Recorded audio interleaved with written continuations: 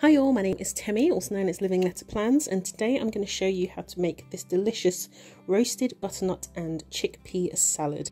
I've done a full blog sharing with you 5 filling delicious salad recipes and have created some recipe spreads to go along with them with some fun illustrations, which I'm also going to show you how to do in this video, so be sure to check that out.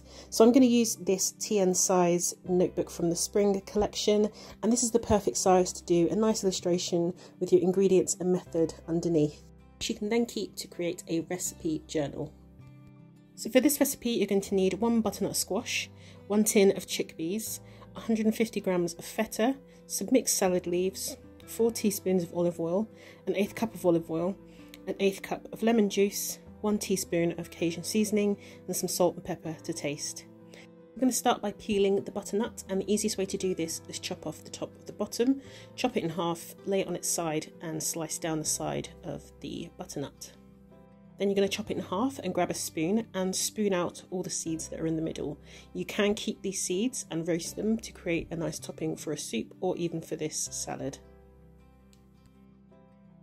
Once you've taken out all the seeds, you're going to slice the butternut into just over 1/2 inch chunks, and then you're going to pop this in a tin, add 2 teaspoons of olive oil, a pinch of salt, a pinch of pepper, and then you're going to get your hands in there and toss it around.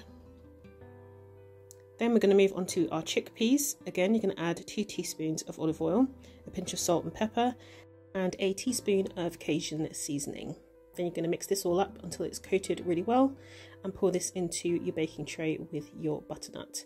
Give it a shake and pop this in the oven for 30 to 40 minutes.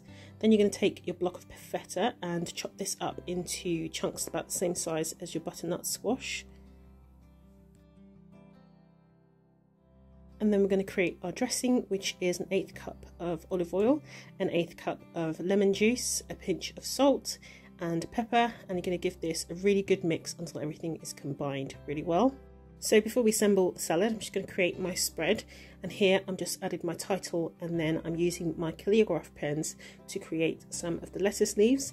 And this is what I love about calligraph pens and acrylograph pens, they layer really well. So I use my acrylograph pens for some of the shading and detail. In the same way we're going to build the salad in a moment, we're just going to build on the design as well. The details of the pens used will also be in my blog. So then you're going to add your mixed leaves and then drizzle on your dressing that you've made, and then give it a good toss so that all the leaves are covered. And then I'm going to add my layer of butternut squash. So I'm just doing a couple of layers of my orange acrylograph pen to cover the dark green colours, and then using a lighter yellow shade and darker brown shade to add some shading to my butternut squash. So then we're going to drizzle that on top of the leaves. The next layer on top of that is my chickpeas. Again, I'm shading these with a lighter acrylograph pen.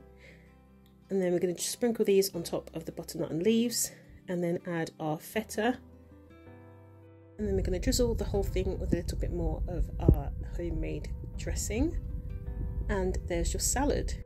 And here is the recipe spread that I've created, which fits perfectly in this layout in the TN. You can find the full recipes and more spreads that I've created in the blog, and be sure to tag us Archer and Olive and share your recipe spread ideas and recipes with us.